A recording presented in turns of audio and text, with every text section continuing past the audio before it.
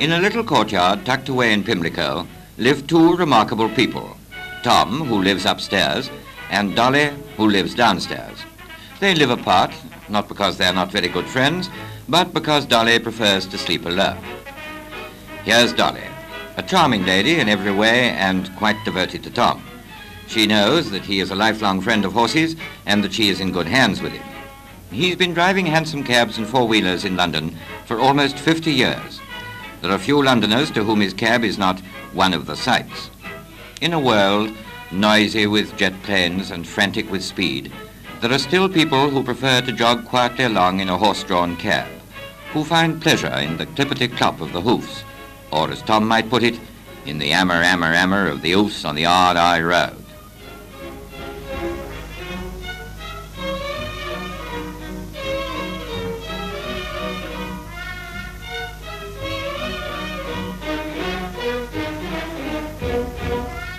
Tom was a well-known figure in Victoria Station Yard long before the first motor taxi spluttered its way in.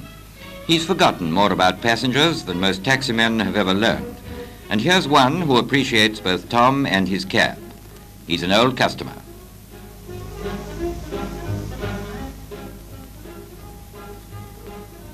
Morning, Dolly.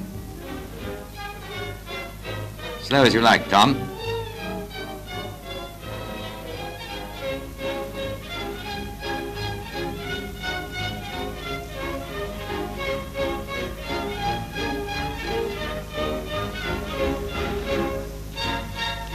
Here we are, sir.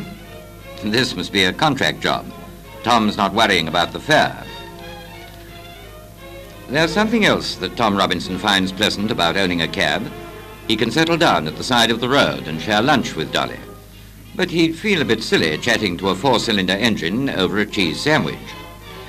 Dolly seems to have become so human that she prefers Spam to Bran. But although Tom is kind-hearted and treats her well, he's not quite prepared to let her eat his sandwiches.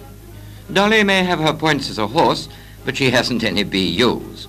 Once her nose is well into the bag of oats, she's quite happy. The day's work is finished, and Tom Robinson has added one more day to 50 years of London's cabbie's life.